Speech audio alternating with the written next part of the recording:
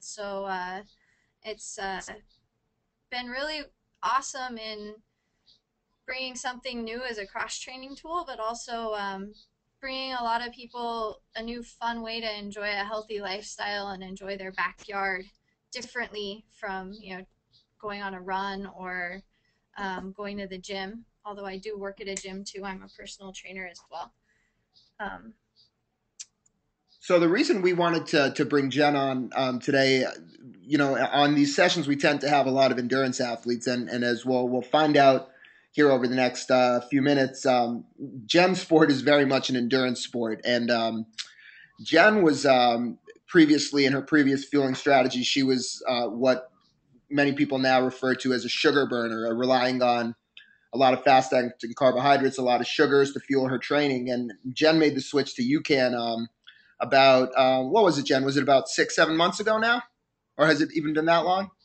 no, it's been actually a little over a year. A little I'd over a year. say, yeah. I made the switch, I think, in, let's see, January of 2012. Um, Before that, I was actually one of Goo's athletes. How about that? So you got a good perspective on both sides of the spectrum. It'll be very interesting to hear your insight. And before we get started, just a couple housekeeping matters. To make these sessions productive, I like to get a sense out of who we have in our audience today, and how familiar you folks are with the product, and how often you guys have used it too. So I will just do a couple quick poll questions to get us started, and that way we can sort of tailor this thing on the fly and make sure that we talk about what the folks in attendance are interested in hearing about when it comes to UCAN and just overall strategies to fuel yourself. But the other thing too is at any point, if you want to ask a question, feel free to shoot us a note in the questions tab. We'll be answering questions throughout the whole way, so we definitely will make sure to get to everybody's questions, and we'll even bring some of you folks on if people want to share their experiences, or some people want to just chat with us in person.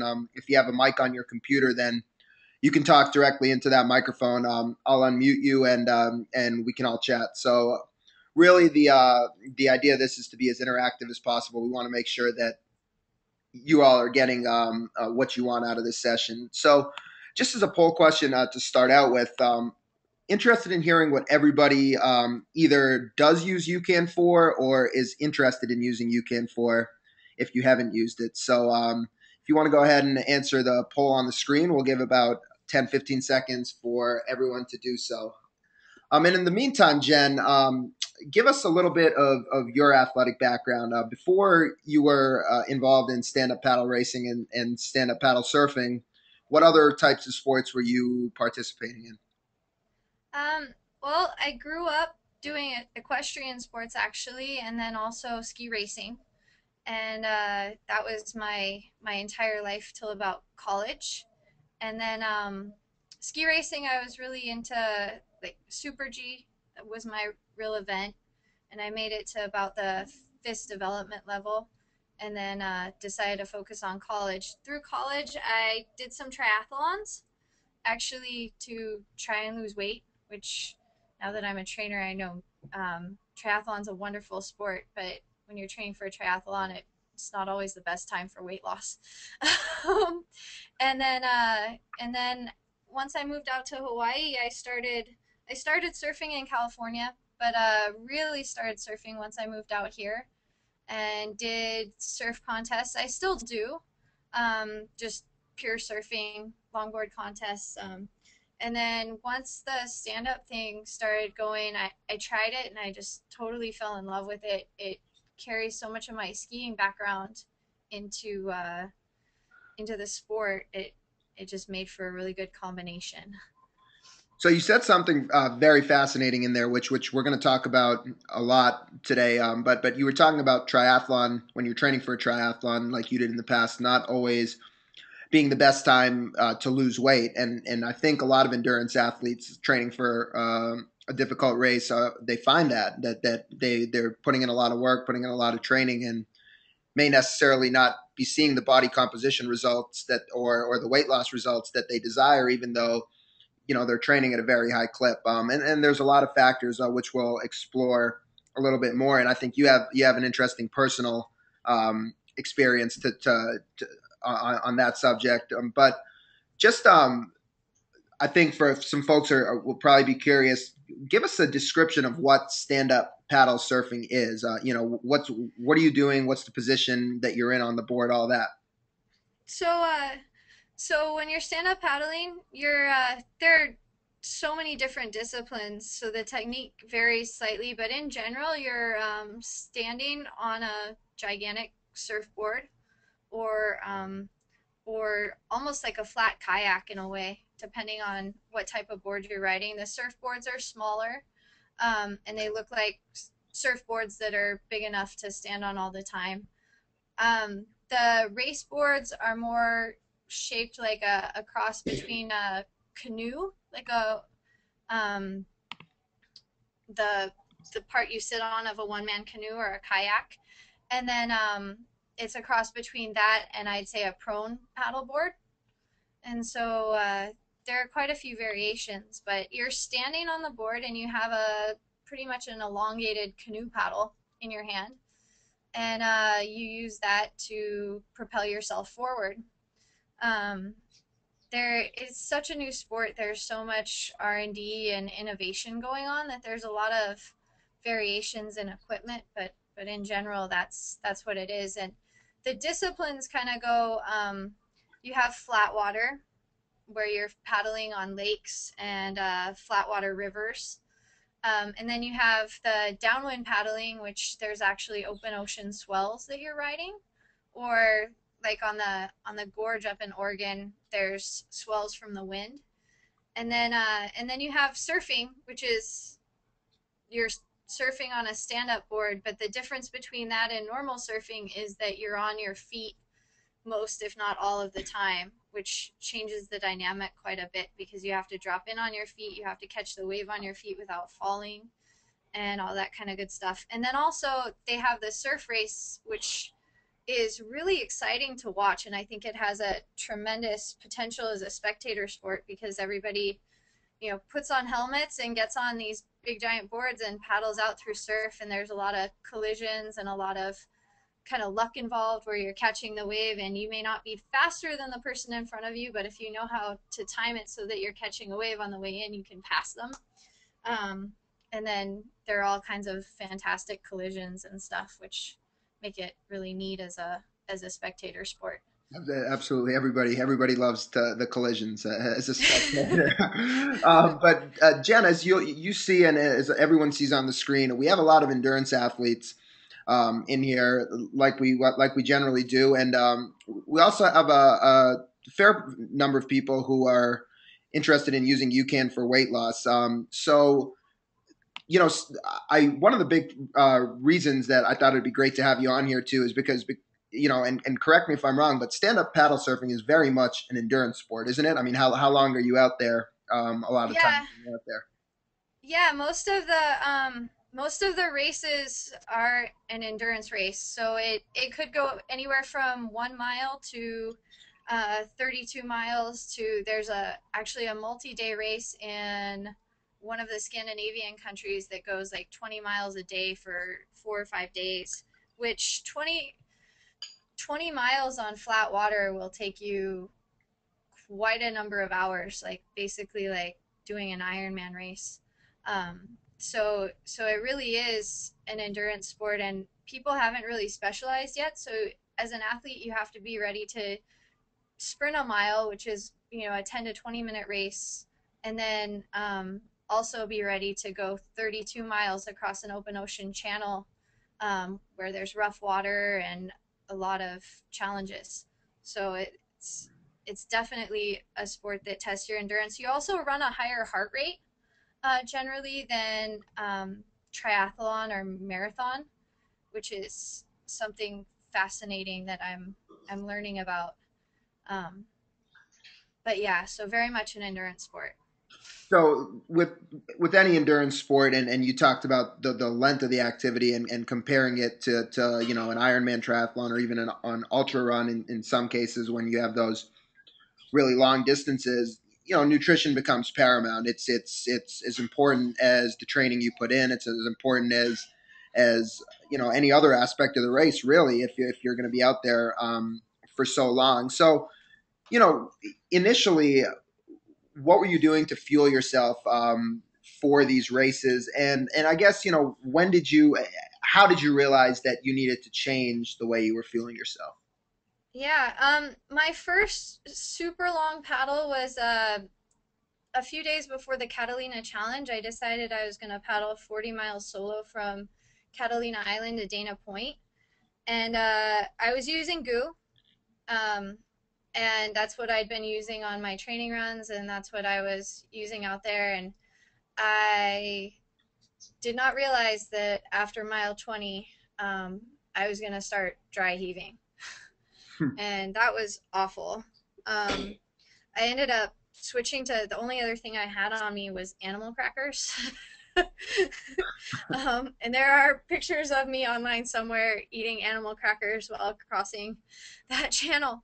And then the following race that was a big, really long race was Molokai to Oahu, and I couldn't even use goo because it was so hard to pass it between the boat, and I wasn't expecting that. They ended up throwing me peanut butter and jelly sandwich frisbees that were landing in salt water, and my whole boat was seasick, so I was again trying not to throw up the entire way.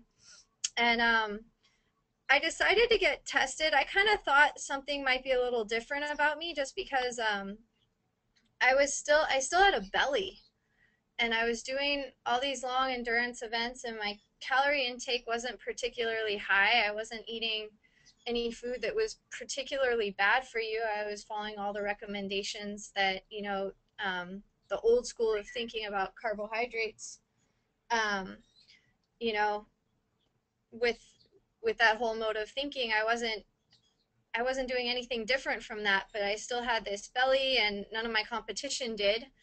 That was irritating. And so I went to UC Davis, and I got tested. So they did a metabolic profile, and at their sports testing facility, which is fantastic. And and everything was pretty normal. My body fat was a little high for the type of athlete that I was, but the major thing was I never had a crossover point. So there was no point in that test where I ever metabolized primarily fat as fuel. And that was when they pointed me towards Fuel Formants, and I started working with Dina over there on my nutrition. And that was also when Dina pointed me towards UCAN. And we started using UCAN. You guys gave me a bunch of samples, I remember. Thank you. and and I started using it in my long training sessions, and I was finding I could go a lot longer, especially using that with a metabolically efficient nutrition program where I was, promoting stable blood sugar throughout the day through what I was eating. Um, but using the UCAN, I could eat less and go for longer. My body composition, not just the amount of fat in my body, but where I was storing it changed, which I thought was fascinating. I went to storing it around my midsection to being a little bit more pear shaped, um, which had never ever happened for me. Um, and then, yeah, I could go for a long time. I never had stomach upset. Um, it was just absolutely awesome. Um, Also, I didn't ever have to worry about my food, which is so cool. Because before I was always like trying to think of what wouldn't gross me out, 5 or 6 hours in. We did 2 days of like 12-hour paddles, 2 days in a row. And I never once had any stomach upset, which was incredible. So, yeah, that's how I started using UCAN. And then in training, it helps with recovery so much. Um, yeah, it's just such a great product. So you raised a bunch of interesting things, Jen, and there's maybe a lot of people in here that are familiar with some of what you were saying, but I want to get into it a little bit further. And Seth, when Jen was talking about the idea of utilizing or not being a fat burner when she was getting tested and being a sugar burner, let's take a few minutes to talk a little bit about the different fuels your body can use and what the advantages are and what they aren't. So what we're looking at here is this is a blood sugar curve, and this basically shows what happens in your body when you consume a fast acting carbohydrate. Now, Seth, what are some examples, of fast acting carbohydrates that people would consume in the context of exercise? Well, things like gels, goos, any sugar-based sports drink, a lot of the Red Bulls, caffeine, sugar drinks, um, any energy bar that's high in sugar. And what's happening? Maybe you can walk us through this graph and what's happening when like Jen was talking about, when you're relying on that to fuel your body. And Jen was talking about some stomach issues. She was talking about having a belly, and I think we see all that in this slide. But maybe you can just talk us through it. So, this is the problem with fueling today is that the things we're choosing like the goos, the quick acting energy bars, sugar-based sports drinks, or even I remember Varun, you were telling me before a 15-mile run, you saw someone have 3 bananas. So That was a couple weekends ago. Yeah.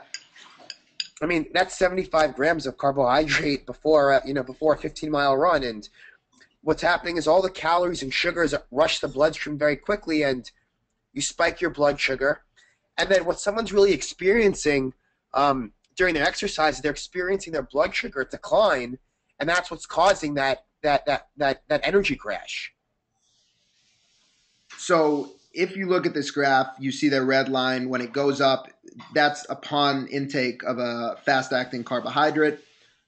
Oftentimes you'll experience that blood sugar crash 30 to 45 minutes after consuming it, sometimes even sooner, depending on the dose and the individual. And when that your blood sugar starts to drop, that's when you start to feel fatigue. That's when you could start to feel hungry. And the critical point that Seth talked about and that Jen was telling us about too, that she was seeing anecdotally, is when you're relying on those fast acting carbohydrates to fuel you, you're really blocking your ability to burn fat because your body's utilizing all that excess the excess sugar, the excess carbohydrate, and it burns that first rather than Yeah. breaking down fat. So let's talk about the idea of using fat as a fuel source. And Seth, take us through what we're seeing over here. Why is it advantageous, from a body composition standpoint, but also from an energy standpoint to utilize fat as a fuel source? Well, I'll just go back one, Varun, because when we're talking about how being intaking these fast acting carbs blocks your ability to burn fat, what really happens is you spike your blood sugar, and your bloodstream is flooded with glucose. And when we're not eating, we may have only 5 grams of glucose in our bloodstream, and that's what maintains stable blood sugar. But when we take in all these fast acting carbs, let's say we have a bar with 40 grams of sugar in it, or a quick acting energy bar or sports drink, we're putting in 5 to sometimes 10 times the amount of sugar in our bloodstream. And that's a signal to the body that says, hey, I have all this sugar in my blood. Don't burn fat. Burn the sugar first. And you're really spending your workout burning the calories you just ate, and not being able to really tap into that amazing energy source of fat, which is what the next slide was really about. And while we're on this point, Lisa raises a question that's relevant to what we're talking about. And Lisa wanted to know, doesn't your body respond differently to sugar when you're exercising versus when your body's at rest? What insight can you lend on that, Seth? So, during exercise, what's critical is before the exercise, to keep your insulin levels low, which we'll discuss in a second. So the carbohydrates come in slowly, so you don't block your ability to burn fat. The problem during exercise is that you'll still spike your blood sugar from consuming fast acting carbohydrates, and although insulin might be a little lower during exercise, you'll still not be able to tap into that significant source of fat for fuel. So when we look at this slide and we look at the difference between utilizing fat for fuel versus carbohydrates for fuel, what are we seeing? Why is it advantageous to be a fat burner, especially for endurance exercise? Because if what's going on is that basically we have unlimited amounts of fat in our body. You could be 180 pounds, 5% body fat, and still have over 10, 20,000 calories of stored fat, whereas you only have minimal amounts of liver glycogen and minimal amounts of muscle glycogen. So the main thing that's going on is that fat's an incredible fuel source, and it actually has 9 calories per gram, rather than only 4 calories per gram in your liver glycogen and your muscle glycogen. So the question is how do you allow your body to really access this use of fat for fuel? And if you can access this fat, what you're going to get is you're going to be able to break down those 9 calories per gram into fatty acids that's then going to feed your muscle cell. And if your muscle cell is relying on more fatty acids, that means the less muscle glycogen it needs. So you're sparing your muscle glycogen. And also, if your body's relying on more fat for fuel, you're sparing your liver glycogen. And this is key because your liver glycogen is the only stored carbohydrate that actually feed your brain. You start to lower your liver glycogen, that's what makes you feel depleted and low. And really, when you bonk during exercise, it's really a fuel crisis in the brain. That's when you're really not, allowing your brain to get a steady flow of energy. And that's really where UCAN comes into play in providing that stable blood sugar. But I think the key is that the adaptation to endurance exercise, especially in general, is the ability to upregulate your mitochondrial enzymes to actually mobilize and burn more fat for fuel while sparing your muscle glycogen. That's how you go from running only 10 miles to 15 miles, and that's how you become a better endurance athlete. And so you really want to be able to always access those unlimited fat calories in fat stores. For those of you in here who know Seth, he's a very passionate guy, but I promise you he's not getting emotional about the subject right now. He's just a little bit under the weather. But Seth, that's a good insight into why you want to utilize fat. And Jenn was talking about fuel formants, and Dina, fuel formants is a coaching and a training company and a service, and Dean is one of the dietitians, and another one of the dietitians and the founder, Bob Seebahar. They championed this idea of metabolic efficiency, which is keeping your blood sugar stable and utilizing both carbohydrates and fat for fuel during exercise, or not, excuse me, not relying so much on carbohydrates, but really by keeping your blood sugar stable, really utilizing fat for fuel in exercise to a great extent. And Bob said something to me about this that just always sticks in my head. It's very fascinating. The 175-pound person, about 7% body fat, has enough stored carbohydrates in their body to fuel 2 to 3 hours of moderate exercise. That same person has enough stored fat calories to fuel 8 or 9 Ironman triathlons. So the like Seth said, being good at or being an effective endurance athlete is really the ability to utilize fat as a fuel source. It's a powerful fuel source, and it's an abundant fuel source. So Jenn, once you made the switch from being a sugar burner to a fat burner with UCAN, what were you really seeing? What from an energy perspective? Um, Long paddles were so much easier. Um, Big races were easier. Like, gosh, I had some health struggles last year, just on the side due to a renovation work I'd been doing. I came down with pneumonia, but I came back much faster, and I think that had a lot to do with my nutrition. I know I did have a relapse. We didn't know it was fungal, but it was fungal. And every time your immune system goes down, if a fungal infection isn't treated, it comes back. But the one of the races in between, after I recovered from pneumonia before I relapsed with it, I ended up doing better than I ever had in any race, period. Which is fascinating because like a month prior, I was, anemic with pneumonia. And I actually came and won the race. And it was about if I remember right, it was about an hour and a half, 2 hour race. Um, and it's amazing how much longer and harder you can go without feeling it as much when you live a lifestyle that promotes stable blood sugar levels. And UCAN's a huge part of that. Before a race, if I have a UCAN, it just allows me to have a steady energy. I don't feel like I need a kick, and I don't feel like I'm going to suffer from a crash. I just go, which is really, really nice. And I can go pretty long without eating or drinking these days, which is absolutely awesome. And it's so funny because I can time it down to the minute when I will need to eat. And it's a little over 2 hours. So that's pretty long, especially for the kind of heart rates that stand up paddle athletes run. Um, I may do a 2 hour race and run at a heart rate that's between 170 and 180 beats per minute, and I'm 32 years old. So that's pretty high, and that's when I'm in top shape. Um, and then, of course, there's, no stomach upset with UCAN, which is wonderful. Then going into like the really long ultra distance type stuff, we tried to paddle around the island last year, which is 120 miles, and we didn't finish because I hit bad weather, but I made it through the first 2 days, and I was able to hold a 4 mile per hour pace, which doesn't seem fast to a lot of you, but on a stand up paddleboard going upwind, that's incredibly fast.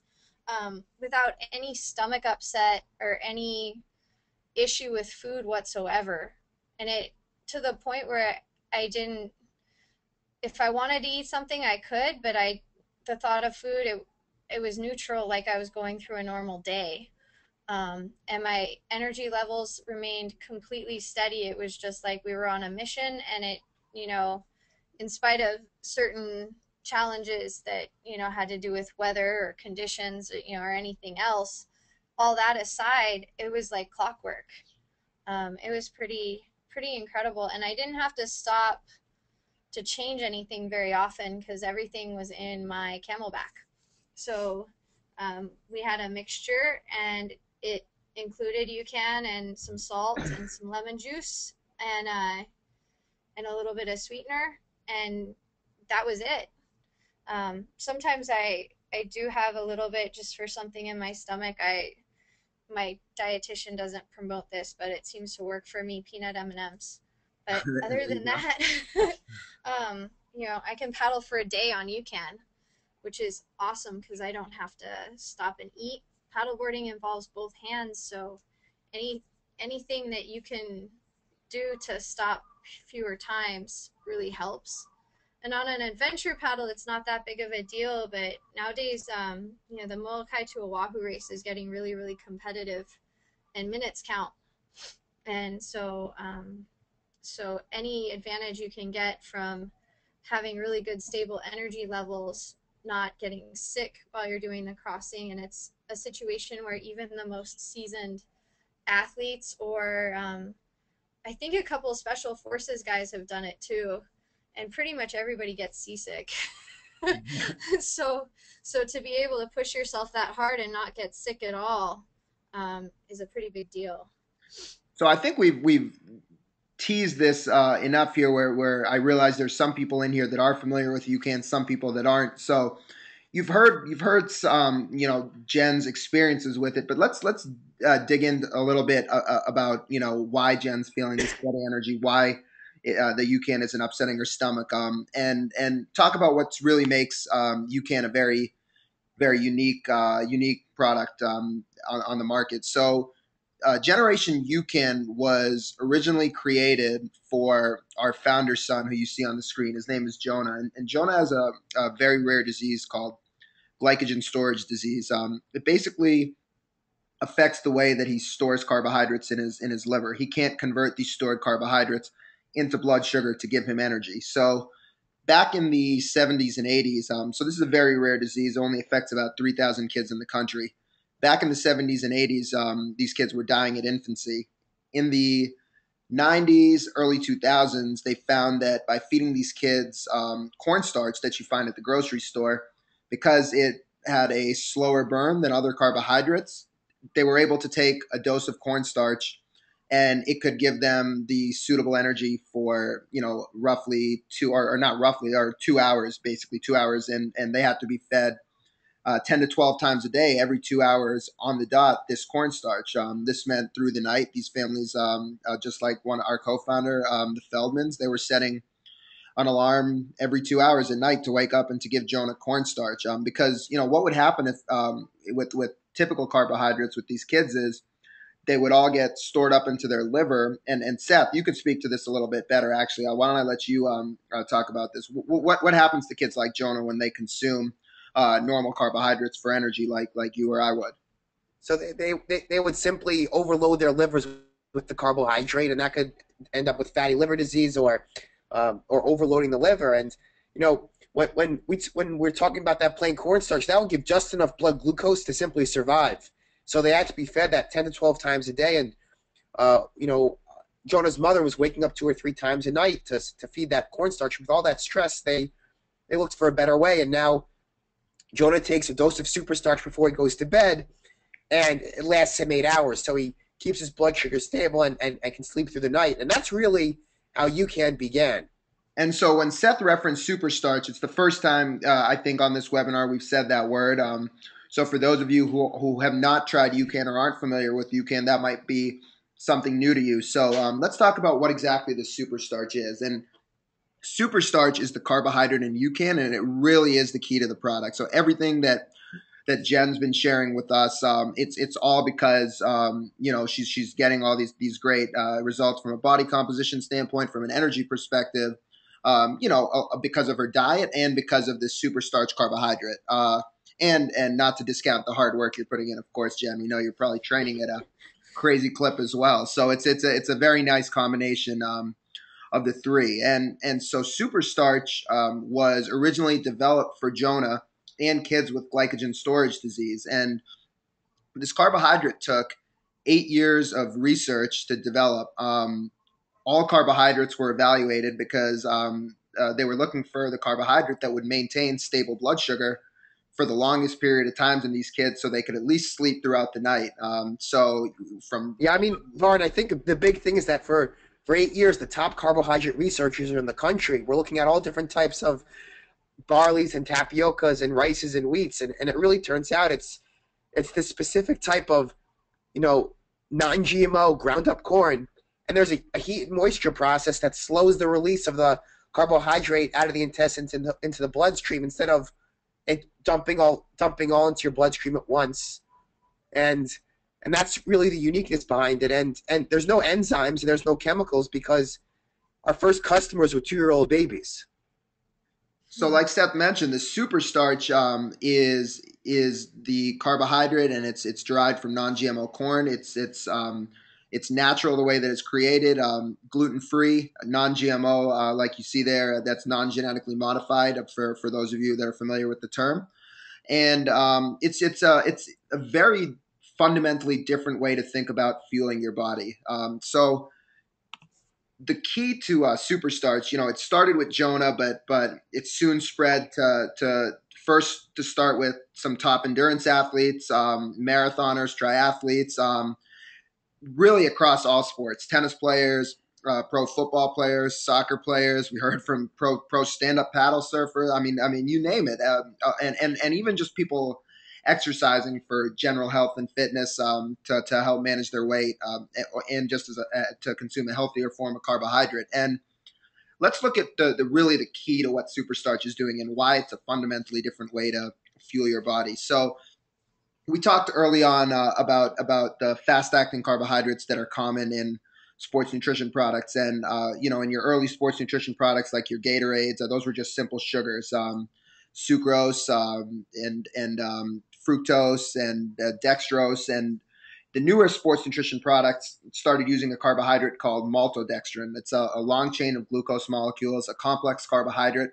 that breaks down slower than your simple sugars. So maltodextrin was sort of the first real innovation in carbohydrate to fuel your body, and that's what your hammer products, accelerates, muscle milk, so they all use this maltodextrin carbohydrate. So when we had the idea that superstarch keeps your blood sugar very stable, we wanted to see what effect it would have on athletes or on people that were exercising. So we didn't bother testing against simple sugars because we knew that it would be more advantageous to fuel yourself than those. We wanted to see if it was a distinctly different from maltodextrin, which is what a lot of newer products were using. So this first graph, you'll hear us say it time and time again, but the key to UCAN is the ability to stabilize blood sugar. And steady blood sugar can, in layman's terms, be translated into steady energy. That's what Jenn was talking about, feeling a very steady feeling of energy when she fuels with UCAN. And UCAN promotes that by stabilizing your blood sugar. So if you look at the red line in this graph,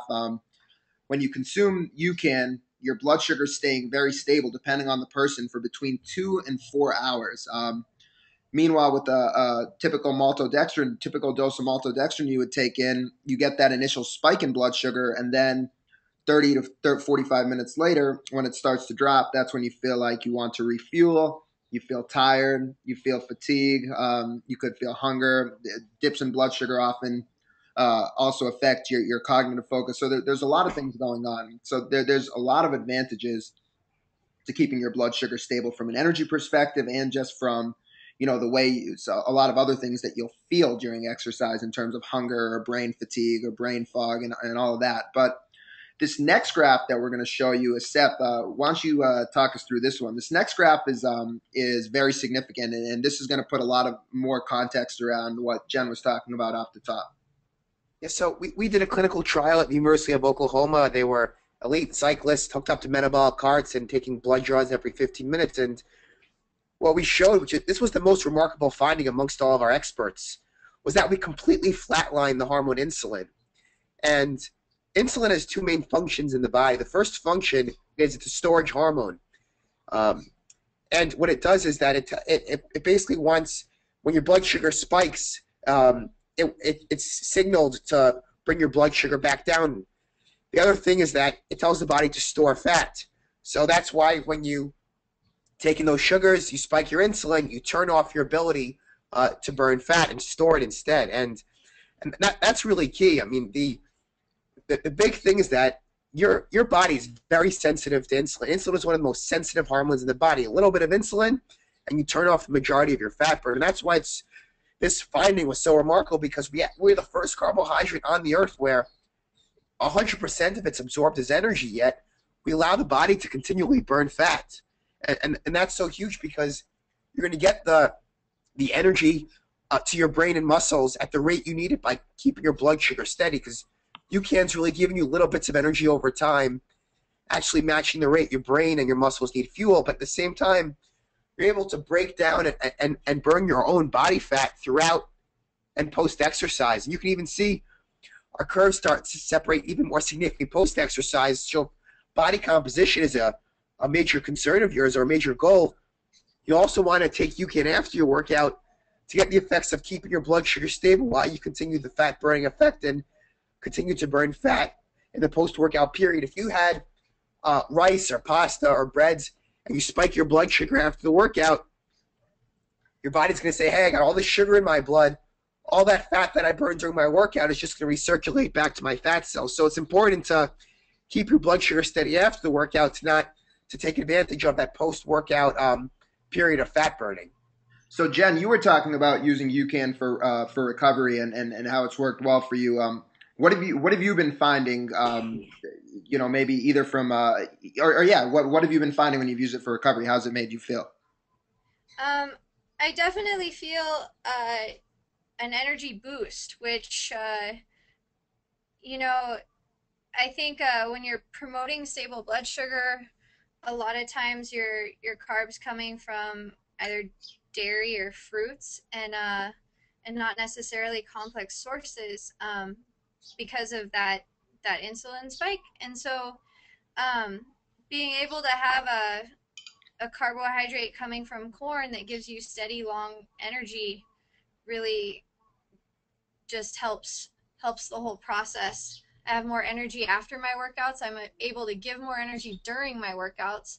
A lot of times, like in this training cycle right now, I'm trying to eat really, really clean, especially since I did have that trouble last year being so sick. So like I'm doing a 3 hour paddle this week, a 5 hour paddle next week. So really long efforts with a lot of high intensity sessions mixed in between.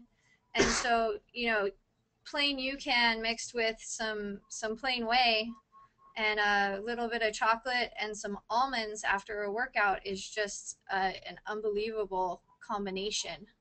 And I use it also after my strength training sessions too. And my strength training sessions nowadays are like 2 to 3 hours long because when you're preparing for the Molokai channel, one of the things is you don't want to fall a whole lot, and it takes quite a bit of leg strength, especially if the channel's big, to not fall over 4 to 7 hours. So there's a whole lot of training going on and not a whole lot of time to recover from it. And I've really found that it kind of it really fills in the gap in my nutrition. And also from a personal trainer's perspective, it really fits in that gap with my clients too. I work with a lot of weight loss clients, and steady blood sugar is the way to go. It takes away that whole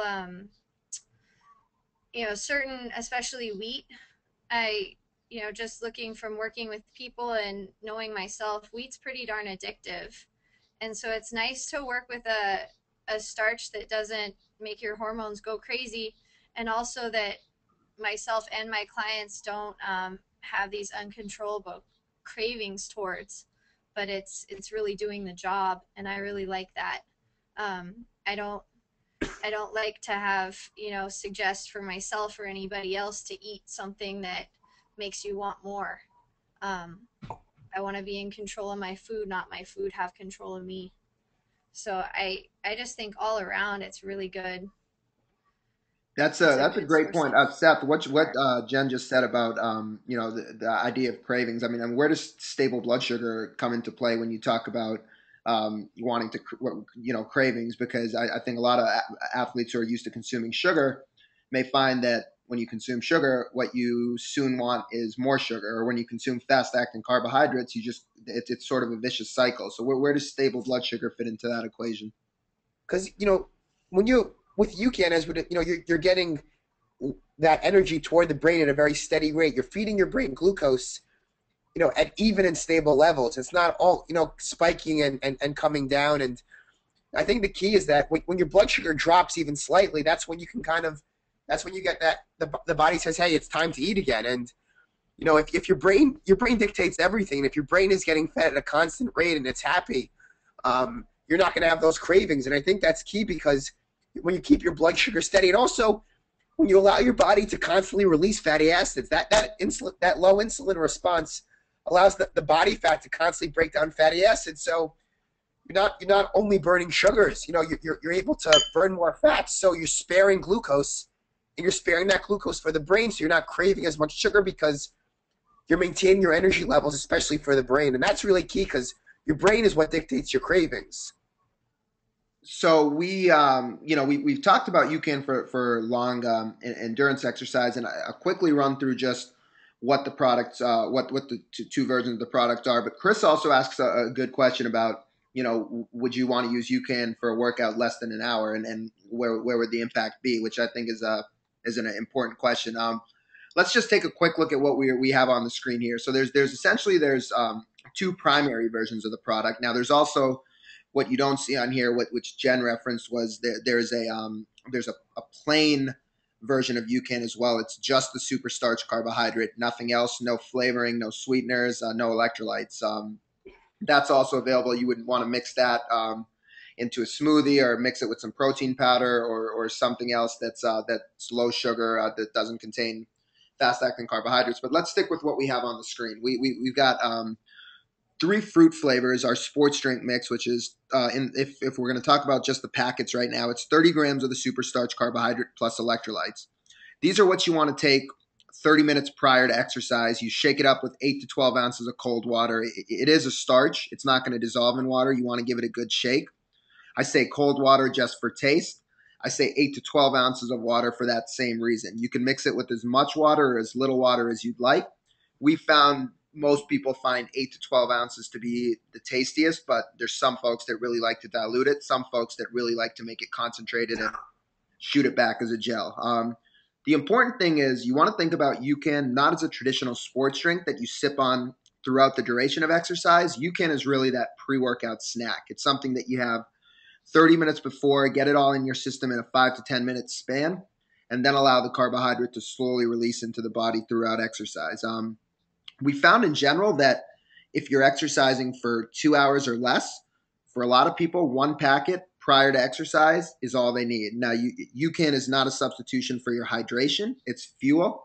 So you would still want to consume water while you're exercising. If you're a heavy sweater, you want to supplement with some additional sugar-free electrolytes. The UCAN does contain electrolytes, but because you don't need to keep fueling throughout your exercise, with a sports drink that you wouldn't be getting your electrolytes from a sugar-based sports drink. So you may want to supplement with electrolytes, but you may not have to. So long story short, one packet for most people is good enough, is good for exercise that lasts 2 hours. Now, if you're exercising over 2 hours, we generally, and again, you're going to want to play around with the timing and the dosage. That's where the biggest learning curve is, figuring out how long exactly one packet or one serving lasts for you. But in general, exercise over 2 hours, most people are doing a packet every 90 minutes. And it's the same thing. They'll consume a packet in its entirety, 30 minutes before exercise within a 5 to 10 minute span. Then at the 90 minute mark, they'll consume another packet. And again, they won't be sipping on this over long duration. They'll consume the whole thing within a 5 to 10 minute span. One of these packets only has 120 calories of this sports drink mix. Probably pretty shocking for a lot of triathletes at first who are used to 250, 300 calories an hour. And Seth, what would you say? What's the primary reason people are maintaining their power output and maintaining their times and all of that, but able to consume significantly less calories? How does that work? We always think about calories as what we consume, you know, but the truth is our best source of calories are really our internal fat calories. So you're making up those calories by breaking down, your stored fat, which is 9 calories per gram. You're getting that energy out of your fat cells and out of your body. So you're making up that deficit that way, and that's all key to remember. Fat's that really powerful fuel source, and people have noticed their power output goes up, and one of the main reasons is that when you're burning so much sugar, there's a lot of byproducts like lactate. And people are noticing that as their muscle cells are using more fat for fuel, they're producing less lactate. So and that's really what's key, is that lactate is what causes that burning sensation in the legs and in the body. And the more fat for fuel you use, it means that there's less glucose you're using, and that means there's less glucose to turn to lactate. So the protein enhanced UCAN, the dark blue packets that you see, that has the same in the packets, the same 30 grams of the superstarch carbohydrate, same electrolyte content, the sodium and potassium, and it also has 13 grams of added whey protein. So the protein UCAN is a pretty versatile product. There's folks that like to exercise with a little bit of protein in their system that'll take this pre-workout because it still has the same 30 grams of the carb to give you the energy. The protein's really in there to help silence that feeling of hunger. So if you don't like to eat before exercise, or a lot of triathletes will have the protein packet at the start. It has 220 calories. They like to get those additional calories in them before the start of the race. So you could certainly use the protein pre-workout. The protein also works great post-workout for recovery. It really helps tide you over, basically. If you finish a hard workout and you get the UCAN right in you, it'll keep your blood sugar stable. It'll allow you to continue burning fat because it's not spiking your blood sugar like we detailed previously, and we talked about how that affects fat burn. And what's another important thing is when your blood sugar is stable post-exercise, all the protein is being used by your muscles to rebuild and repair. So none of the protein is being converted into glucose basically none of the protein is being used to stabilize your blood sugar and being used to give you energy. The protein can actually be used for its intended purpose. So protein UCAN is good pre or post workout. A lot of people like using it as well in between meals as a snack in the middle of the day, to keep their blood sugar stable, so they're not snacking on maybe a a soda or a an iced tea with a lot of sugar. That just something to keep your blood sugar stable throughout the day. So Chris, we're Yeah, gonna. Thorin, I think just to interrupt, I think the main thing is when you're using UCAN before an hour or 2 hour workout, it's really replacing, that typical bowl of cereal, the banana, the bread with peanut butter, those the pre-workout energy bar. That's UCAN is replacing those carbohydrates, so you actually can keep your blood sugar steady and allow your body to burn fat. Because when you work backwards, anytime you use UCAN versus any other carbohydrate before you work out, you'll freely burn fat rather than store it, and you'll keep your blood sugar very stable to the brain and to the muscles. So, Also, good, Jen, go ahead. oh, I'm sorry. I just No. wanted to add something too. I know you guys were talking about how for long efforts, athletes are using it every 90 minutes, and you mix it and chug it. For people who are in sports where you don't always have time to mix and chug, I have done quite a bit of experimenting with mixing it with my hydration, and it's worked really, really well. So just to add that, it doesn't necessarily mean you can't add it to your hydration. And actually, the plain, I've mixed it with hydration, and you don't even taste it. And if you can't just stop and chug, it's a really nice thing to be able to mix your food in with your water. And Jen, Sorry. how long would you say that if you could estimate, and when you mix it with your hydration, what duration of time are you consuming, say like one packet over? I was doing half to one packet per every liter of water, and a liter of water will last me 2 hours. So, and Okay. then uh, and then with a little bit of extra electrolyte and potassium in there, source. So little lemon juice and some sea salt. Um, and it like for Molokai, that's what got me across the channel. And it was so nice because I actually didn't have a helper this last year. I just had the boat driver's dad. He was on the back, so there wasn't much communication about what my food was going to entail. All he had to do every 2 hours was pass me a new camelback, That's pretty which was awesome. fantastic. Pretty So pretty convenient. I was able to mix it a couple days before and keep it on ice, and it kept just fine. It was really cool. That's awesome. So we're pushing the hour mark. We've got plenty of questions, so we're going to still stay on. I just did want to let you folks know that for joining us tonight, if you guys are interested in trying UCAN, if you haven't tried it before, or just getting some. I just posted the code in the chat, but you can use the code UCAN Learn at our online store and save 10% tonight. It's generationucan.com store, and the code is you can learn. So that's active right now, and it'll be active through the night. Elizabeth wanted to know if there was, just you see the difference between the packets and the tubs illustrated over here in terms of the serving size, and from a cost perspective, she was just asking if there's any difference in the if one's more economical than the other. And the truth of the matter is, if it's there's a very different, a very tiny difference in the price. It's virtually the same price whether you're going with the packets or the tubs. So some people just have found that they like the tubs, because they can customize their serving size easier than a packet. But that there, if you've used them both, then you see the conversion chart in terms of the serving size. We had a question from Amy, and I actually wanted to bring Gene on because Amy asked a question, and then Gene shared some feedback about Amy's question that sort of answers Amy's question. So I figure let's let Gene do it better than Amy. But let me just read Amy's question aloud. She says, for an 8 hour event, what feeding time do you recommend for UCAN? Do you want to sip it off and throughout, or take large feedings every few hours? So, Jen gave us some perspective on how she's doing it for her really long event. She's actually sipping on UCAN, and she's been finding that it's worked well for her. I will say the most common way we get people using it is that they're going to consume it all in a relatively short period of time. But we've had several other folks just like Jen tell us that they're doing it her way, and been getting good results with it too. But to offer a bit of a different perspective on how he uses it for events of those that duration. Let's see if we can get Gene on here. Gene, are you with us? Yes, can you guys hear me? We sure can. Gene, long time. How you been? How you doing? Good, I'm doing well. I hope your buddy Seth is feeling better.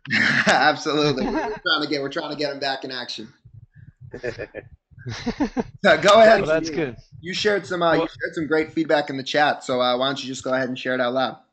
okay. Well, this past weekend I ran the Umstead 100-mile endurance challenge in Raleigh, North Carolina, and for the fueling strategy I used with the UCAN is I added 2 scoops of the lemonade UCAN to about 10, maybe 12 ounces of water.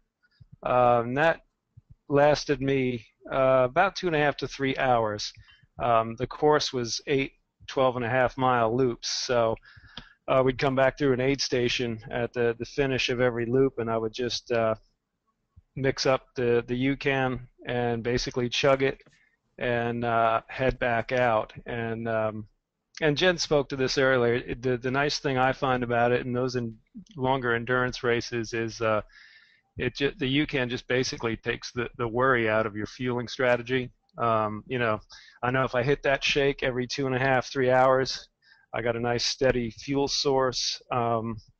Prior to using the UCAN, I'd come into the aid station, you'd kind of grab this and that, and a handful of chips or M&Ms or whatever, and you'd feel good for a while, and then you'd just kind of peak and valley throughout the race. But now it's just my fueling's become very efficient. I don't have to think about it. It's not a bother, and it's also in a race like that. It's a time saver because I'm in and out of the aid stations.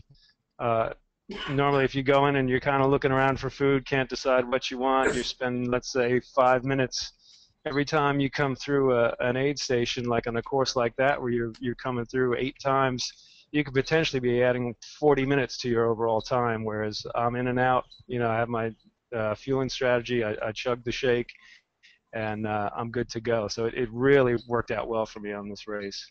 Now, I want to pose this question to Gene, to you, and to Jen as well. And this was one that I see Gary's here with us, and Gary had emailed me this question earlier tonight that he wanted us to address on this on the webcast. And Gary's doing the Silver Rush 50 run as part of the Leadville Race Series. He's expecting to be out there for about 12 to 14 hours, and he wanted to know the best types of foods that he should use to supplement fueling on race day. And because he wants to train with the similar food. So, Gene, what do you do? And then Jen, we'll pose the same question to you. What do you do in terms of food along with UCAN? What have you found that's worked? Um, you know, Usually using the UCAN, my craving for solid food is pretty much eliminated. If I feel like a little hollowness in my belly during the run or during training, I'll just at the aid stations this past weekend they had just some peanut butter and jelly. So I had a wedge of that. But really, as far as additional food supplementation with the UCAN, it's usually pretty minimal, and that also helps as far as not having a lot going on. In your stomach and having to worry about any GI issues or things like that. But if I need to supplement with the UCAN, just to kind of, it's not for additional fuel. It's just sometimes getting that little hollow feeling out of the stomach. I'll usually just have a little wedge, not even a full sandwich of like peanut butter and jelly, and that's usually enough to get that hollowness out of the stomach and keep moving on.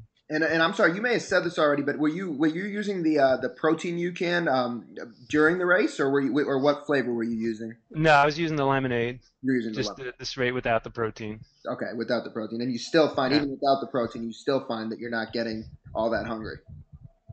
No, no, it makes a huge difference as far as not, having to eat or take in a lot of solid food, and even what Seth had referenced, even using it afterwards, because I did take a shake when I was done with the 100 miler because I had to drive home myself, and that really helped me get back to the house in one piece. Absolutely. And Jen, how about you? What are you doing for food along with the UCAN? Yeah, it kind of depends on the event. If it's anything relatively short, meaning under 5 hours. I haven't really used anything. I'll bring stuff along just in case, because especially for any open ocean situation, you kind of plan for plan A, B, C, and then some. Just kind of everything just in case, because so much effort and planning has gone into that. You really don't want to mess up because you failed to think of something that's possible. But I usually put a little variety pack of foods in my pack just in case, but I find that I don't really use them. If anything, like a little ham and cheese sandwich porter. Um, and I know I mentioned the chocolate M&Ms. Occasionally, I will put those in there, and sometimes I do use them. But it's like, again, like maybe three or four every 3 hours on a long, long haul, and that's like compared to what most people take in, that's next to nothing. I like the little ham and cheese because it does work. I find that if I go for anything over 8 hours, I start to like miss the fact that I ate lunch. Um, just I didn't have any meal, and so that ham and cheese kind of takes the place of where if I were at home doing normal activities, I would have eaten something solid.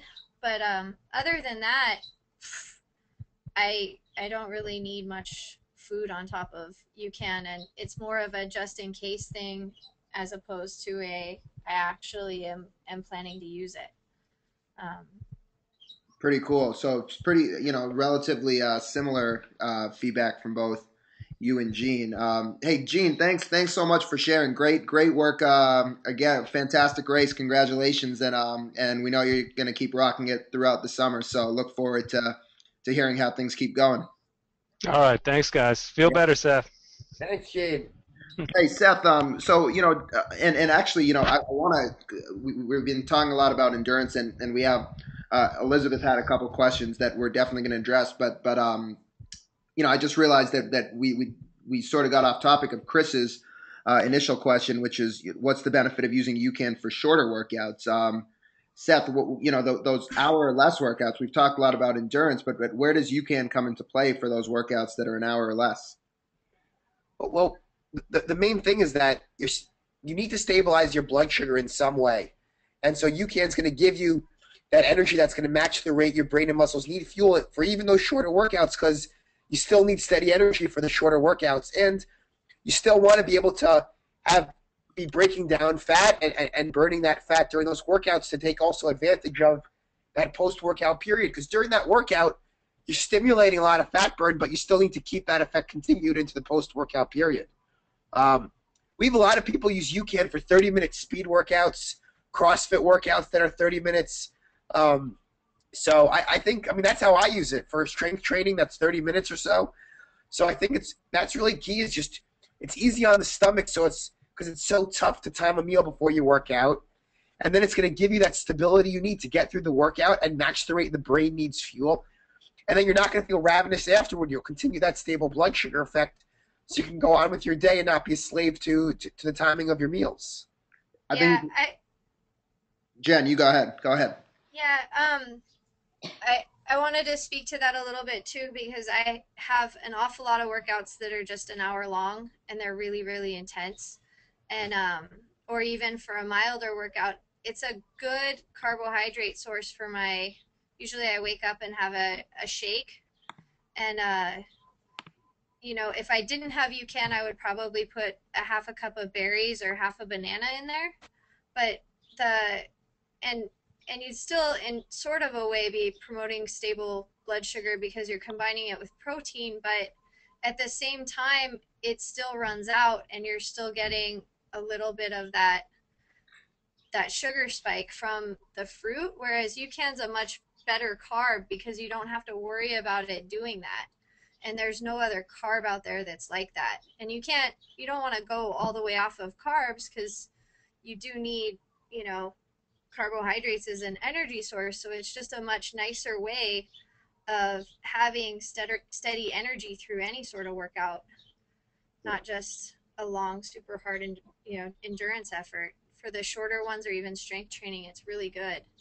Yeah, I think to add to Jen's point, I think before UCAN came along, a lot of people settled on a scoop of protein and half a banana before a workout to try to stabilize their blood sugar. But the thing is that with UCAN, every gram of this carbohydrate converts to blood sugar, and it's absorbed as energy, and that's what's so key. Is that it's not passing through as fiber through the colon that some fruits will, and that's what's so key. Is you're getting all the energy at the rate you need it, and you actually every gram of the carbohydrate you pay for, you get as your blood sugar, which is really cool. I think with a lot of those, especially the high intensity workouts too, just having something that's not going to be, that isn't a bar that's going to be sitting in your stomach. With UCAN really feeling so light on your stomach, that's another big application of it for the shorter workouts. Is that it's not going to be, it's not going to make you feel heavy. It's not going to make you feel like you've got something bogging you down, especially when you're doing those shorter, intense efforts. And I think Gene talked about it. He talked about it in a little different context, but he talked about when he's done with the long effort, using the UCAN for recovery to stabilize his blood sugar, so he's not completely run down when he's driving home. But if you're to sort of work backwards and think one packet of UCAN lasts you 2 hours, so okay, you have it, and then you go work out hard for say 45 minutes, then you want to drive home, take a shower, cook yourself a nice meal. Suddenly it's 2.5 hours later, and you still have steady energy, and you're not going into that meal with low blood sugar. You're not completely ravenous. You're not making poor nutrition choices, something quick and convenient, because you have that low blood sugar. So just the idea of you can keeping your blood sugar stable is so beneficial in just in around the full context of your workout, both during your workout for energy and the way it makes you feel post workout. So let's see. We got several questions still here, and I want to make sure we get to all of them. So let's um let's take a stab at Garrett's question here, and then Elizabeth, Amy, Mona. I see all you guys, and Phil as well. And I promise we're going to get to everything here. So Garrett wants to know how you'd recommend taking UCAN for high school track athletes. He's had success with UCAN for the 1600 meter, the 3200 meter, and so I think we talked a little bit about the idea of using it for shorter workouts, but for the track athletes, it's we have a 1500-meter runner. She was finished fourth at the Olympic trials last summer, named Gabriel Anderson, and something that she said in terms of using it for her workouts is that it just took the worry out of her nutrition. Even if she was doing a series of sprints or different tempo runs or different types of efforts in a 45-minute span, just having UCAN in her system, she knew that she was going to be able to push herself at the beginning and at the very end of the workout. She didn't have to worry about refueling. She didn't have to worry about, sort of the guesswork in her nutrition. How am I going to feel today? How am I going to feel tomorrow? The next time I do this workout. So I think in terms of Garrett, taking the guesswork out of it for the type of efforts that you've been doing, I think that's a big part of it. But Seth, in general, for somebody in Garrett's situation and a high school athlete, what would you recommend? So I think before, usually track practices are anywhere from an hour and a half, usually an hour and a half, I'm guessing, to 2 hours, and when you include the warm up. So have a packet or two scoops if you're using the tub 30 minutes before the workout, and that should be good for the workout. I think the main thing is during his meets. I think you should think about is having UCAN steady releasing through your body, because when in a track meet you're never really sure the exact timing of your event, so you might want to try to have a dose of UCAN every hour and a half to 2 hours or so, just to keep your blood sugar steady throughout your event and not have to worry about something sitting heavy in the stomach.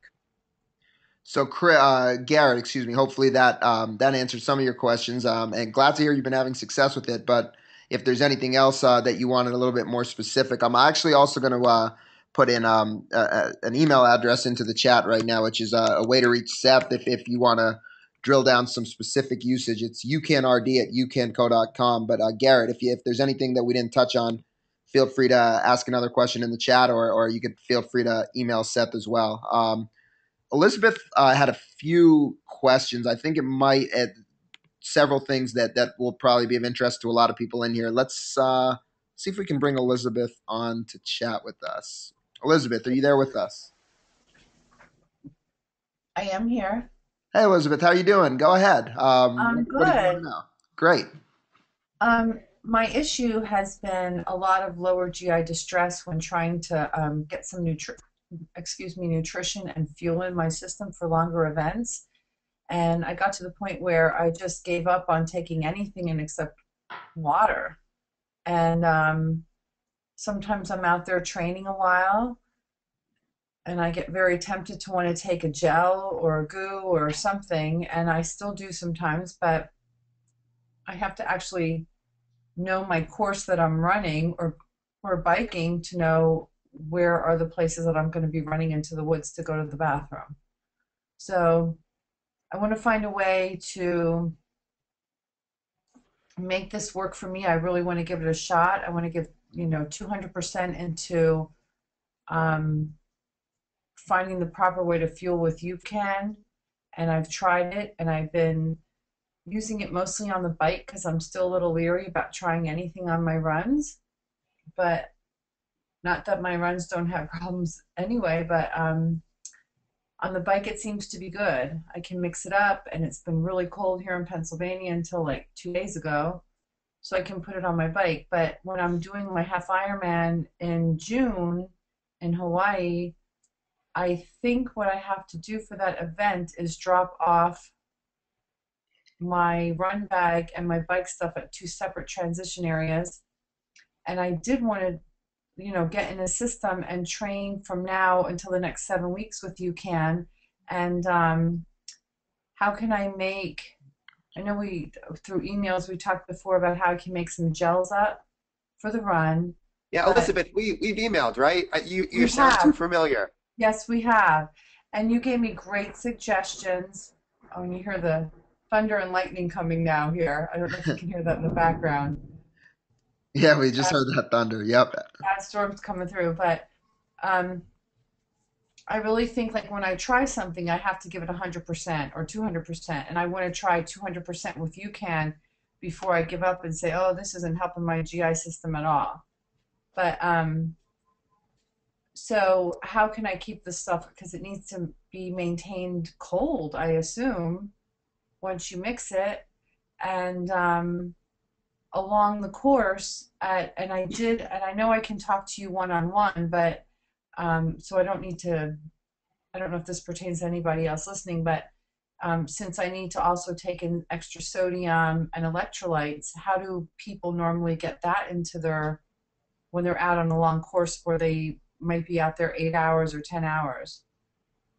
So, fine, I'll just answer it initially, but I think the first thing is for your running, Elizabeth, just try to pack it out before an hour run. It doesn't have to be right after the bike, just to see how UCAN works during your running. Have a packet 30 minutes before an hour or so run, and just try it out that way in the beginning. You mean a regular packet like the lemonade or the pomegranate, something not with the protein, just a regular packet? Yeah, just try it out 30 minutes prior to a workout. Okay. And should I mix that with just regular water? Because sometimes I mix the protein ones with almond milk. Oh, if you tolerate the protein well before exercise, Yeah. you're fine to have that before. I just assume that during your Ironman, you're probably not going to have the protein, after the bike. That's why I was discussing having the lemonade or pomegranate before. Okay. So, in fact, tomorrow I need to do a run in the morning before work, and it's an hour run. So what I'll do is I'll mix up a regular packet with water, because on the bike I can tolerate, I think it's that jumping, jarring thing with running. On the bike, I'm really good with taking the protein that I mix with almond milk, and even if I'm on my bike trainer in the morning, I'll try to sip on that. I can't take too much of it at one time because I think maybe it's in my head, but I'm worried I'm going to end up having GI problems. Yeah. So I think, Elizabeth, I just think also you can always use less water. For example, before a morning run, people sometimes use our plain UCAN with 4 ounces of unsweetened almond milk and some cinnamon, and they make it as a shot, and they have it 30 minutes, or sometimes even 20 to 30 minutes before their run, and that's what they do for That's what a lot of morning No, runners are doing. okay, say that again. You said they're mixing cinnamon with, So a packet of plain UCAN or a scoop of plain UCAN, either one, with okay, with 4 to 6 ounces of unsweetened almond milk, some okay. cinnamon, and you make it into a shot. And then you just put it in one of those little tiny bottles. Right? And yeah, you just shake it up and have it as a shot 30 minutes, 20 or 30 minutes before your workout. I mean, Oh, before you even go out in the morning for your workout. And then that should give me enough energy. And that might be a good test for me too, actually, to see what happens. yeah, I mean, and if you don't have the plain, you can always do that same principle with the pomegranate blueberry or the lemonade. Just have it with 6 to 8 ounces of cold water, shake it up, and Okay. have that 30 minutes prior to your run. So I'm going to try that tomorrow morning because I've been so, like, I have 7 weeks to go. So I've been so trying to find some way that I can get nutrition in me because I know I put in my email to you how I don't take anything because it's not good. And then I finish an event and I'm completely spent because I've taken nothing except water and sometimes I take a little salt. Right. And speaking to your question on electrolytes, you can always use salt sticks. I mean, we just had a triathlete, Natasha Vandermeer, on our blog, which Barn can post in the chat. He might even be able to post that link. But she describes how she uses it exactly and how she takes salt sticks on the side and electrolytes on the side because you can't really Okay. your fuel source, not your hydration. Okay. And that's what I have to remember. And I think I saw something that was sent to me from UCAN about her and the salt sticks. And this is a silly question, but where do you get salt sticks? Where does just a regular person go get salt sticks? Um, I think Varun actually posted a link to it. We should get paid by those companies, but you know, um, Oh, I I, have to go back up there and look. yeah, I think you can find it on the blog link. Okay.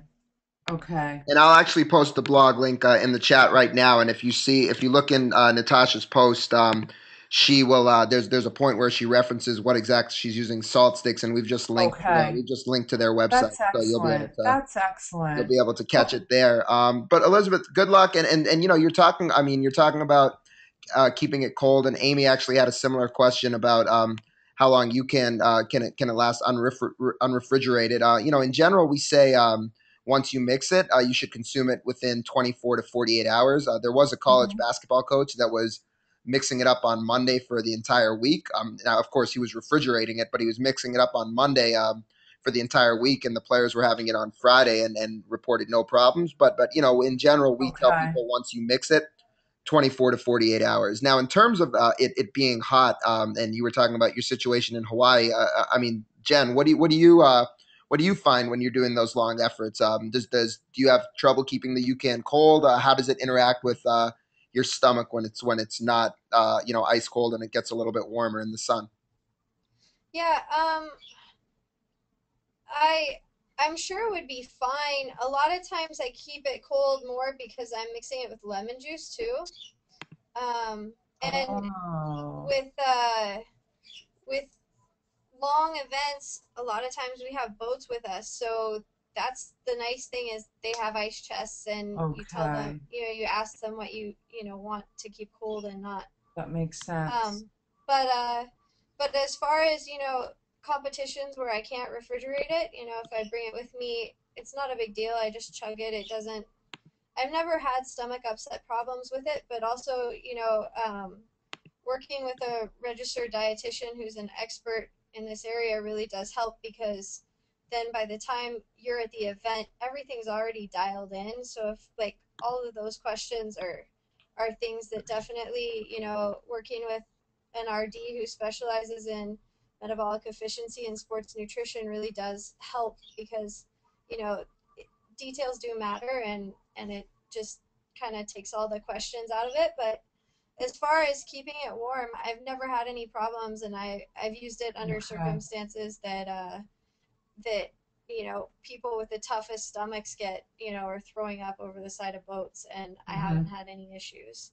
So And and Jen, I mean, Elizabeth, just to discuss the practicality that you can always take a fuel belt bottle, a 10-ounce bottle, and put 2 packets in there and have and make that as your Oh, serving. and add the water along the way. Well, you could do that, or you could always just add it before. It all depends on that's personal preference. Okay. Okay. I didn't think of that. And just carry the fuel belt and just get used to that. I should start wearing that again, maybe. Yeah, And then it sounds like every 90 minutes or so, I should take another packet. Is that yeah. right? And you ultimately experiment during your training. So, using Okay. UCAN before those hour runs in the morning will really give you an idea of how you feel, and Okay. you use it for your shorter workouts during the week, and then use it for your at 90-minute intervals during your longer workouts on the weekend. Okay. That sounds great. I'm going to give that a shot, and then I can always contact you if something's not working right or if I'm And still just give having some feedback. We love problems. hearing feedback. Oh, thank you. Thanks, Thanks so Elizabeth. much. I appreciate your time. Yeah, good Thanks, luck. Elizabeth. Thank you. Thank you. Jen, Amy had a question for you. She had a couple questions, but let's start with the one for you. She wanted to know what you use to make your breakfast smoothies with if you don't use any fruit. Um, I will generally, I like the packet of plain UCAN, and then I'll use unflavored whey and a little scoop of unsweetened organic chocolate. And then I usually like to put like hemp seed or chia seed in there for a little extra nutrition.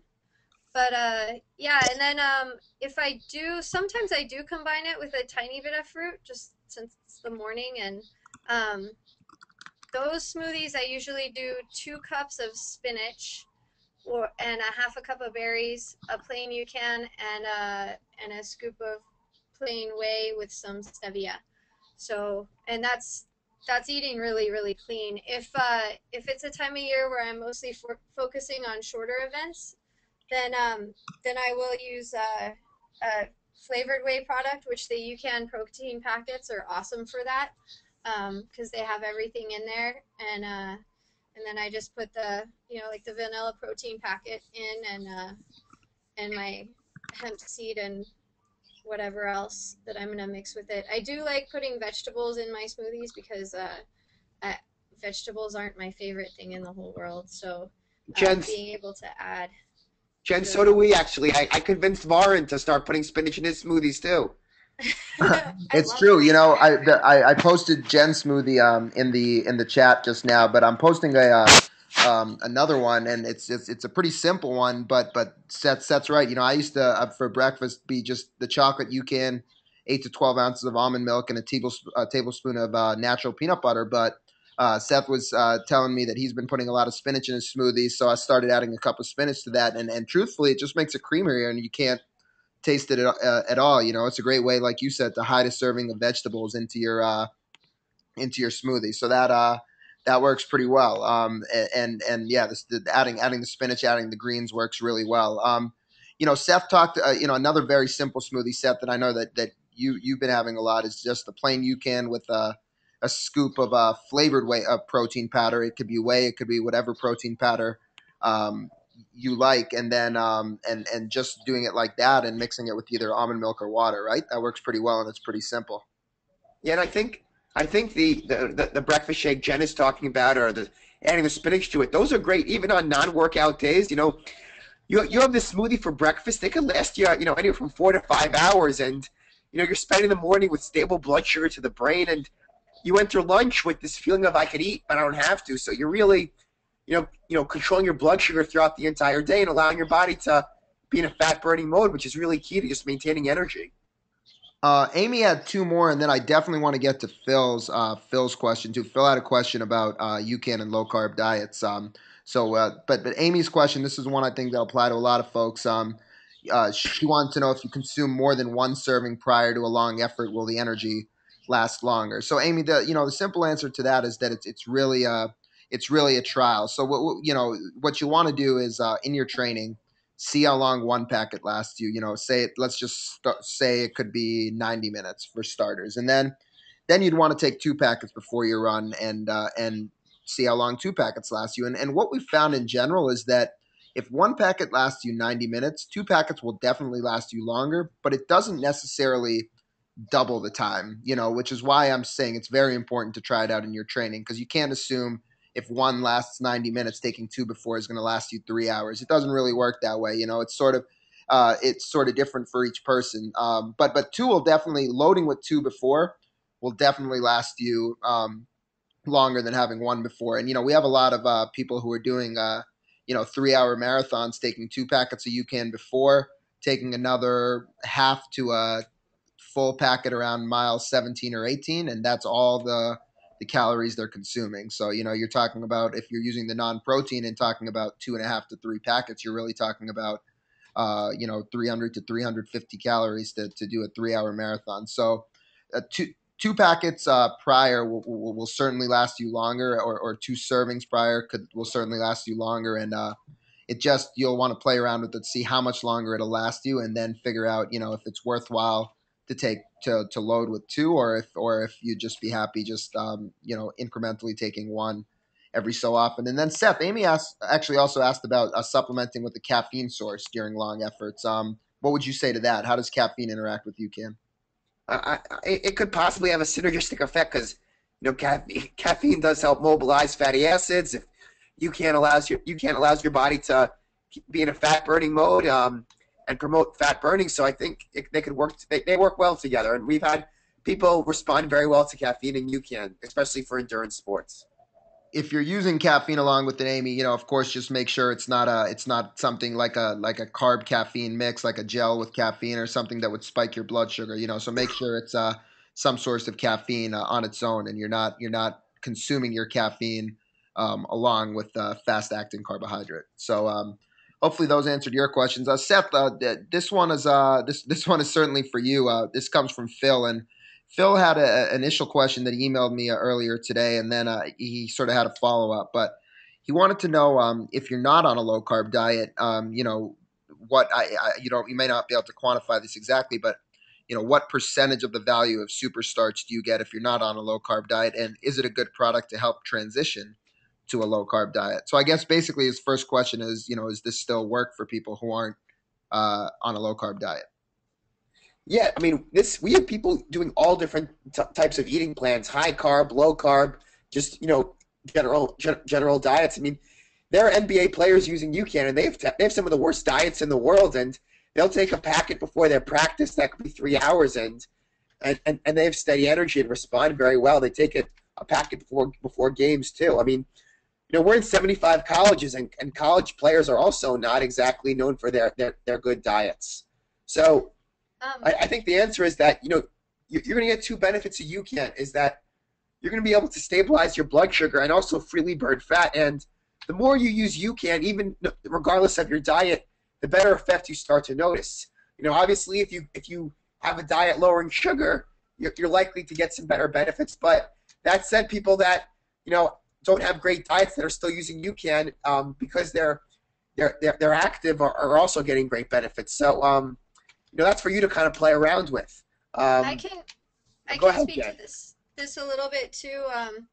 The last year I didn't know it, but I had a pneumonia relapse right before Molokai. And Molokai is a 32-mile race through open ocean channel. It's not a gentle race. It's gnarly. And we decided to put carbs back in, I'd say about 3 weeks prior. I always have carbs, but more carbs than one would do if they were following a metabolically efficient lifestyle.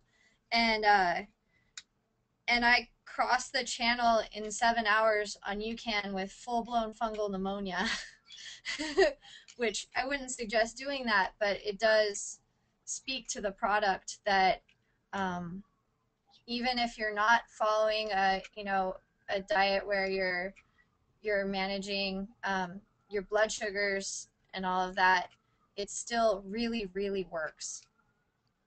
That's quite the experience. I'm sure you felt and pretty indescribable after that, crossing that channel with fungal pneumonia. I can't even imagine. But Varn, to speak to his next question, I think UCAN does help you transition to a diet that promotes stable blood sugar and a lower carbohydrate diet, because when you're transitioning from high sugar intakes to lower sugar intakes, you're going to experience withdrawal. And having UCAN in between meals or as that breakfast shake that Jen was talking about really helps set the stage to help transition your diet to a better diet. And I think too, some of this may apply with people who are transitioning into a low carb diet, and we've gotten a lot of this type of examples from people who are reducing their calories when they're trying to lose weight. A lot of people, when they're transitioning to low carb, or when they're reducing their caloric intake to try to drop weight, they struggle with energy for their workouts. They because they're either a lot of times, even with weight loss, cutting calories, they're really reducing carbohydrates, and just don't have the energy to work out hard. And with UCAN, they're finding that they really are able to transition to a lower carb, or eat less and still have the energy to get through their workouts, because of how slowly and steadily it releases, and the way it stabilizes your blood sugar and maintains your energy. So I think it's really does help that transition into a low carb diet from an energy perspective, and maybe also for in terms of reducing cravings. We Phil had one more follow up question, and thank you guys for all of you who are still here with us. We're pushing an hour and a half. Jen, thank you so much to you for sticking along with us for this long. I guess we as long as people, we only got a couple more questions to get through, but I'm very thankful to all of you. And just for those of you who didn't hear it the first time, the code UCAN Learn is active tonight for 10% off at our online store. You just need to enter UCAN Learn at checkout of our online store, and that is posted in the chat. But Seth, Phil had another follow up to that, which was Dr. Jeff Volek. He's a carbohydrate researcher, and also a big advocate of low carb diets. And in fact, super starch is the only carbohydrate that he likes, I guess you can say, because of the way it keeps your blood sugar stable and it doesn't cause the insulin response. But Phil says that Dr. Volek talks about reduced ventilatory drive on a low carb diet. And he wants to know, do you experience a lower heart rate on low carb, and if that's something you can quantify? So it's interesting is that because first off, when you spike your blood sugar, it does tend for your heart rate to increase, but you're reducing the amount of carbon dioxide that you're releasing. So and that's on a low carb diet. But what's interesting is that with UCAN, we also have people say that their heart rate is lower. I get reports all the time from we're in Lifetime Fitness where they measure heart rate, and even customers email me that their heart rate was 7 beats per minute lower on a run. So I think the key is that when you're keeping your body calmer, because you're avoiding those highs and lows in sugars, but you do experience a decrease in ventilatory drive because you're also putting less stress from the sugars in your body. So, Phil, I hope that answered your questions. And, you've got my email. We posted Seth's email in the chat. So if there's anything further you'd like to know on that, we'd be happy to chat with you. We had one final question from Mona, and then if there's nothing else, we will wrap this up. Mona wanted to know what the difference between UCAN and Vitargo is. And for those of you who don't know, Vitargo is another nutrition product. They also have promote a super carb, just like we call ours super starch. And it's I guess Mona, there truly is only one similarity between UCAN and Vitargo, and that is that they both have a very high molecular weight. And what that means is that large molecules pass through your stomach rapidly, and they don't cause GI distress. So with the simple sugars, they're they're small molecules. They sit in your stomach and they pull water in, and that's what causes a lot of the GI issues that Jen was talking about earlier with the goos, and that a lot of athletes experience from simple sugars. So really with UCAN and Vitargo, that's the only similarity, is that they're both large molecules. But beyond that, they're actually polar opposites. If you read the research from Vitargo, they tout rapid replenishment of glycogen, basically a very fast rush of energy they also tout a very high insulin spike. And Seth, in I guess Vitargo is a product that's being used by a lot of bodybuilders, and why, in terms of insulin response and Vitargo saying that they have a very high insulin reaction, which is really the exact opposite of what UCAN's promoting. Can you maybe just touch on what the old school thought about an insulin response was and why that would be promoted? Yeah, so to take a step back, Vitargo is fractionated barley starch, and what that is it's already broken down. So when it enters your intestines, it spikes your blood sugar almost immediately. And the main reason why people would wanted that in bodybuilding, because the old school thought was that you wanted to spike your insulin to help with muscle gain. But the truth is that in the past 5 or 10 years, it's been shown that it's really what protein is necessary for recovery, and you don't need excessively high blood sugar levels to drive recovery or glycogen replenishment. So, Mona, that hopefully answered that for you. So that quite actually quite different. And actually, if you look on both of our websites, you'll see that the claims and the research are actually uh, really talking about two opposite things. So I think it's something that for the steady energy and the ability to utilize a lot of fat for fuel, like you do with UCAN with super starch. That's not necessarily something you would use Vitargo for. Jenn, great to have you on with us today. Looking forward to a big upcoming few months for you. Before we sign off, let everyone know what's going on next for you. What are you gearing up for, and what's coming up? Well, I'm looking forward to the summer races here. Summer's a big time for downwind racing. Um, there's the Triple Crown in Maui coming up, which is 3 open ocean style downwind races, and then after that, there's another race on Maui, and then Molokai is the following weekend. So it's a lot of long distance downwind bump riding, which bumps are open ocean swells, and you get to surf them. So you're essentially surfing from one place to another, which is really, really a lot of fun, and also something that involves a lot of technique training as well as a really high level of fitness.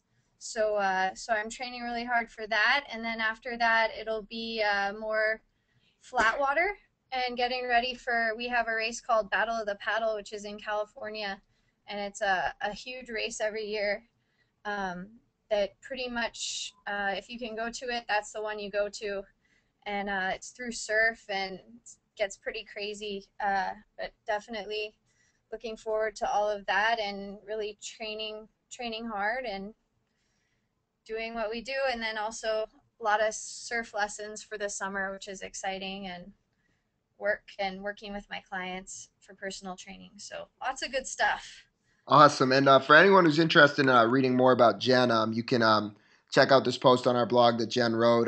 Talks a lot about her background in the sport, tells us a little bit more about the sport. And also, you heard a lot of it today, but she also goes into her detailed use of UCAN and how she was turned on to the product. And to that note, we got to, I see Dina Griffin, who was referenced several times by Jenn, and just got to thank Dina for introducing us to Jenn, for turning her on to UCAN, and for learn more about Dina, if you just go to fuelformance.com. That's the name of the service that or the coaching service that Jenn's using, and they'll do a whole lot of great things with you to clean up your diet, to get you to be really metabolically efficient, and get a lot of the great results that Jenn's gotten. To really get you to use more fat for fuel, and just overall be a healthier and a more efficient athlete. So it's certainly worth checking out. And Dina's a wealth of knowledge, and it's a great company. So on that note, Seth, anything you'd like to share before we sign off for the night? I just think the main thing is for any of those new users who might have been on the webinar, just to use UCAN before an hour to 2 hour workout, and then use it a few times that way, and before you use it for a 6 to 8 hour training day. So use it for those shorter workouts to get used to it, and experiment before you use it for something longer. That's just some good practical advice. And really, yeah, best way to use it. If we're talking about the pack, it's 8 to 12 ounces of cold water. Shake it up really well. Treat it as a pre-workout snack and have it 30 minutes before exercise. If you're trying it out for one of the first few times, you're really going to feel the biggest effect having it pre-workout. Over the long haul, if you're using it for recovery, if you're using it in the course of your workouts, you'll certainly see a change in your body composition. But from a pure energy perspective, use it 30 minutes before a workout, and we it's really that UCAN feeling. It's gonna you're gonna love the way you feel during exercise, and you're gonna be able to most importantly make it through your workout and be able to push yourself from the beginning to the end. Thanks for everybody for joining us tonight. Stay tuned to our social media pages. There'll be several more of these. And Jen, thanks for being our inaugural guest. We hope to have a lot more exciting guests, but it's gonna be tough to live up to you. You were awesome. Thank you so much. Oh, I'm Thank, so thank you, flattered. Jen. Thank you so much, everyone, and aloha from Hawaii. And if you guys come visit, look me up. We sure will. I'm gonna take you up on that offer. Good night, So am I. everybody. Nice. Good night. Good night.